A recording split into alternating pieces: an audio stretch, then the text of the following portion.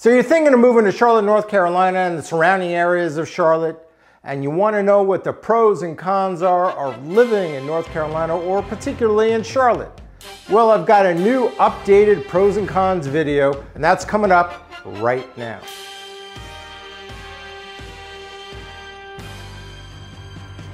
My name is Eli Magids, and I'm a real estate advisor here in Charlotte, North Carolina and the surrounding areas of Charlotte, including South Carolina, specializing in luxury homes and new home construction. But most importantly, I am your realtor with heart. I'm not trying to sell you a house, but here to help you find a home and a lifestyle that you and your family are gonna love. And I'm probably the only guy who's got a lizard shirt in all of Charlotte. If you think that you and I are a good fit, please feel free to reach out. My contact information is down below.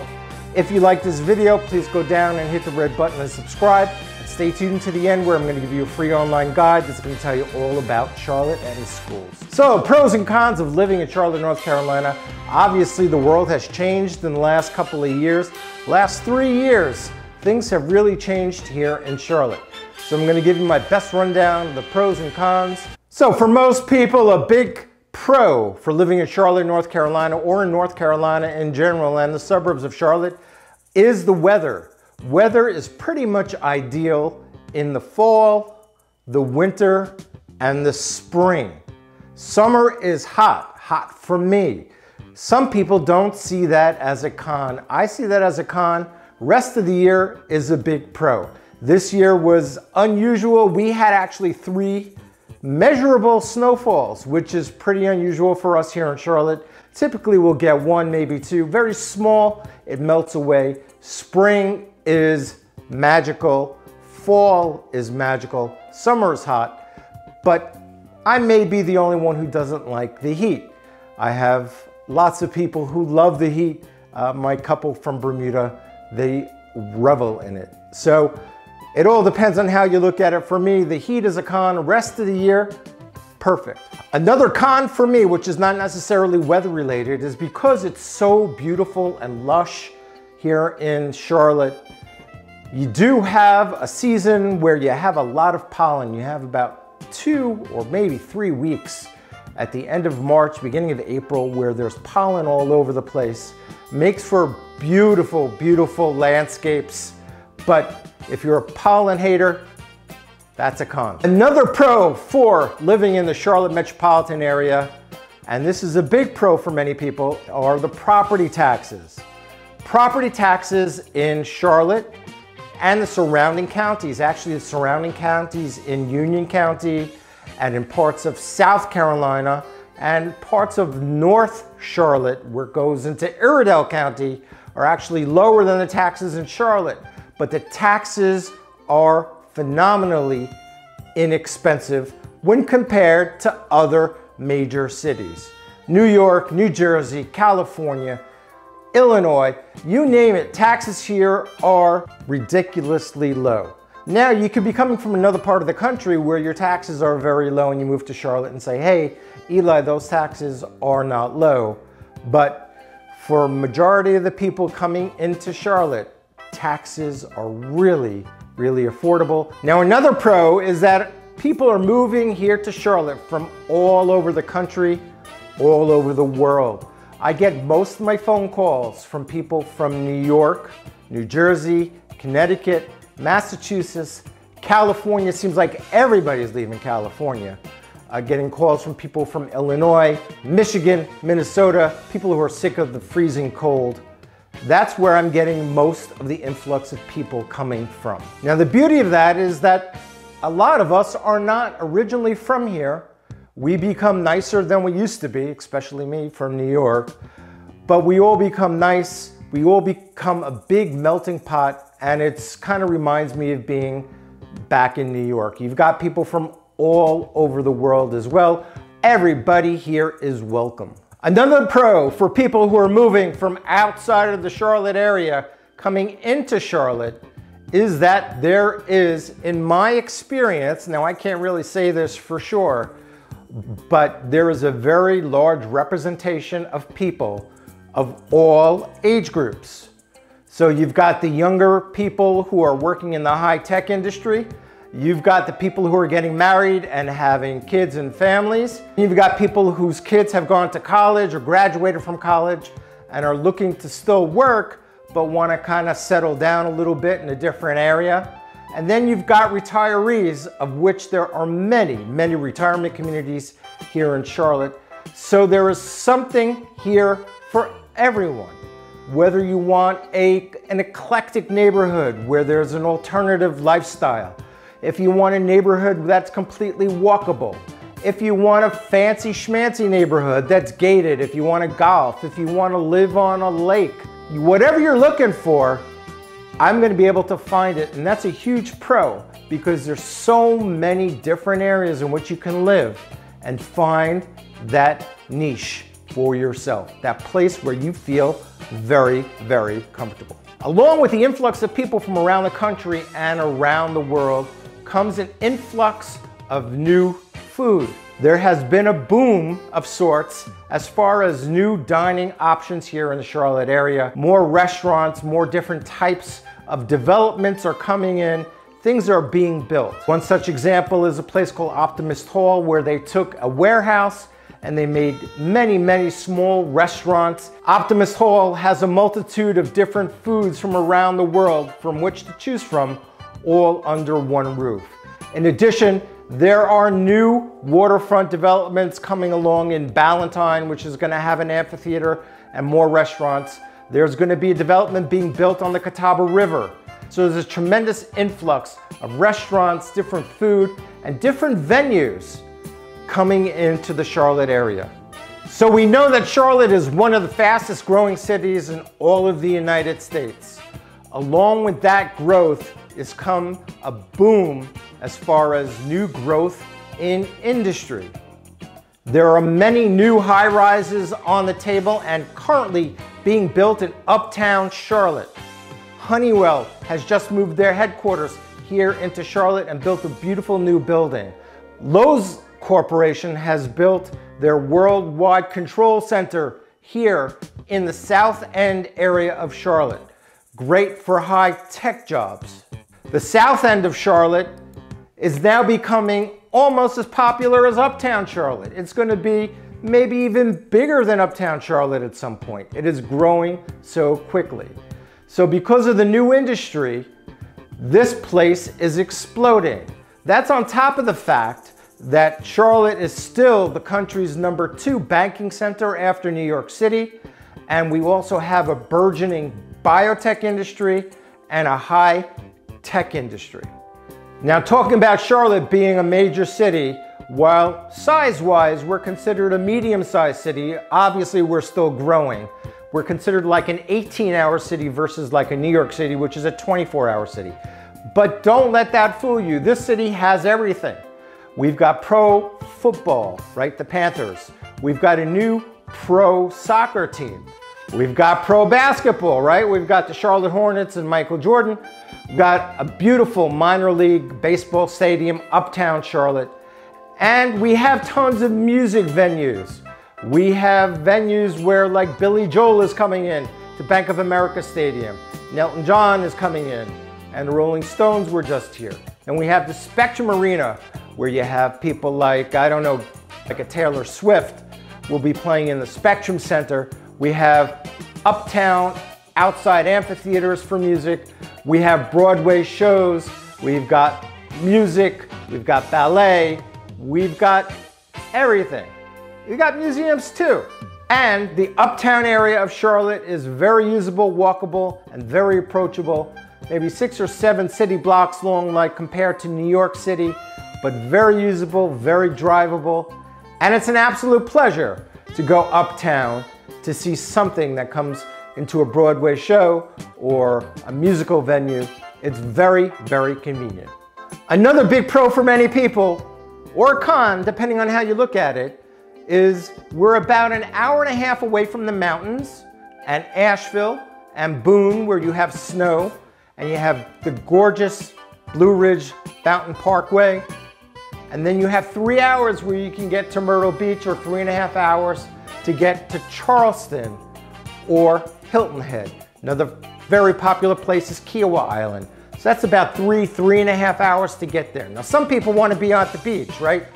But we don't have the beach. The advantage of that is that when there are hurricanes, when there are storms that are coming in offshore, when they finally get to Charlotte, they are very, very mellow in comparison. We may get heavy rain, get some wind, but you're not going to have the hurricanes, you're not going to have the crazy tornadoes. It's pretty safe as far as natural disasters are concerned. No mudslides, no fires, none of that stuff. So another major pro for living in the Charlotte metropolitan area is the airport if flying is important to you. Charlotte is a very, very important hub for American Airlines. It's their second largest hub. Charlotte Douglas International Airport is the 7th busiest airport in the world based on takeoffs and landings. So it's the 7th busiest in the world based on takeoffs and landings because American Airlines is going up and down, up and down, up and down, right? That is great because if you want to get anywhere in the United States, there is always a flight going somewhere that you need to get to. For me, very convenient to get down to Florida, where I had to help my in-laws. Very convenient for me to get back to New York so I can see my mom and my family and my sister. Very, very convenient. If you want to get out to California, whatever it is, it's just a lifeline. For me, it's the beating heart of Charlotte. They have spent billions of dollars upgrading the airport. It is absolutely gorgeous inside. It is beautiful. You can park your car at the parking spot, which is right outside the airport, and they pick you up in a little van and they take you to the airport. Or you can valet park your car, which I've done on many occasions, right at the entrance to the terminals. It is a world-class airport. They've expanded the runways, they've added runways. It is the beating heart of Charlotte. Now, the beating heart of Charlotte makes this place run, but there is a con to this airport. And the con is because American Airlines has a stronghold on it, prices are controlled kind of by American Airlines. Now, there are others. There's JetBlue and United and Delta, but American has the majority of the flights, so you're kind of at the mercy of American Airlines. The other con to the airport is the lack of international flights. So there is direct flights to Germany because we have a lot of German companies that are located here, and there are direct flights to London. But the only way that you're getting anywhere else is that you're going to have to switch flights. Either you change in Germany or London to get to a place in Europe, or you're going to have to fly down to Dallas or to Atlanta or fly to New York. I grew up in New York, right by Kennedy Airport. So for me, I was spoiled. You get on a flight, you go. So if you do a lot of international traveling, that may be a con. You don't have the exact direct routes that you would have from, let's say, a New York or a Los Angeles. So you're asking, Eli, that's a lot of pros. What about some of the cons? Well, I gave you some of the cons, but I'm gonna go in depth a little bit about the cons. Here we go. Now at this point, one of the cons, which was a pro before, is there is an increase in the number of people and therefore an increase in the traffic. Now traffic is still not bad in comparison to most places, but I have found in the last 3 or 4 years, there is definitely an increase in traffic. There has been an increase in building, new shopping centers, and the highways are definitely crowded from, let's say, 7:30 to 9 in the morning and from about, 4:30 to 6 in the evening. Now the two major highways here, 485 and I-77. I-77, they have completed 2 new express lanes. Those are toll lanes. So if you want to pay the toll, you got to pay to play. You can fly on those toll lanes. I-485, they have not finished the toll lanes yet, but they're almost done. So those areas that back up a little bit during those traffic times, you're going to be able to pay your way out of those. So there are toll lanes that are opening up on 485 that's going to alleviate some of that traffic. But traffic has definitely increased. Now, Charlotte continues to be one of the best driving cities in the United States. You can look it up online, and I can tell you from firsthand experience, it's a great place to drive. Just during those rush hour times, gets a little funky sometimes. And speaking of driving, I'm also finding a little bit more aggression on the highways and on the roads. And not from me in particular, but it seems like there's a lot more tailgating than I have ever experienced here. Last couple of years, I don't know what's going on with the tailgaters. I don't know where they're coming from. I don't know, but you guys got to stop the tailgating. A lot of those pickup trucks, a lot of those Ford F-150s, a lot of those are, they're guilty as charged. Not everybody, but I'm finding a lot of tailgating. Don't know what's happening there, but it's not something that I had experienced since I've been here for the last 12 years. In general, people are still very polite. People are gonna let you in. People are gonna let you make a right-hand turn. They're gonna hit their brakes. They're not gonna be nasty. They're not gonna speed up on you. But it is turning a little bit, which doesn't make me happy. Another thing that bugs me is that people are not being as courteous as they used to be. They're still very nice, very kind. But for instance, like putting your card away at Costco, when you go to your car and you put your stuff in the car and then you put the card away, here it used to be 100%. 100% everybody put their card away. Now, not so much. I'd say maybe 85 to 90%, which is not a good change because it's just kind of like a feeling that things are changing along with that traffic and with that tailgating.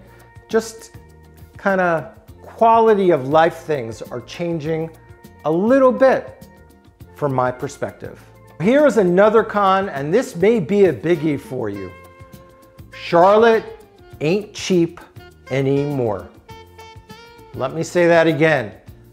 It's not inexpensive to come and live in Charlotte. For those of you in the Northeast in New York who are calling me and saying that they want a house with an acre of land, with a pool, with 4,000 square feet in a nice neighborhood in the best school districts, blah, blah, blah, next to all the shopping, and they have $500,000 that's burning a hole in their pocket. That ain't happening anymore. Let me just tell you, $500,000, that ain't happening anymore. You're not getting the mansion for $500,000, $600,000, $800,000, even $1 million. It's going to be tough. Right now, starter homes, new home construction, thankfully we have new homes, but you've got to look at about $500,000 to start. So that's a con. That wasn't always like that. 3 or 4 years ago, prices were different. In addition, buying a resale home, increasingly difficult, highest and best bids, multiple offers, homes on the market literally for a day, and they are going for over asking. We have essentially a 2-week supply of homes. So if you're looking for a home, just know that Charlotte ain't what it used to be, which is a con because that was a big attraction for a lot of people to come down here and get a lot for their money.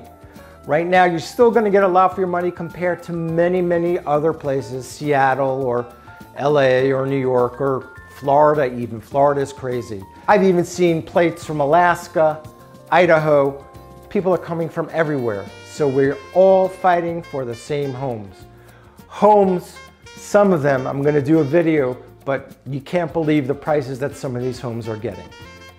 So that is a big con.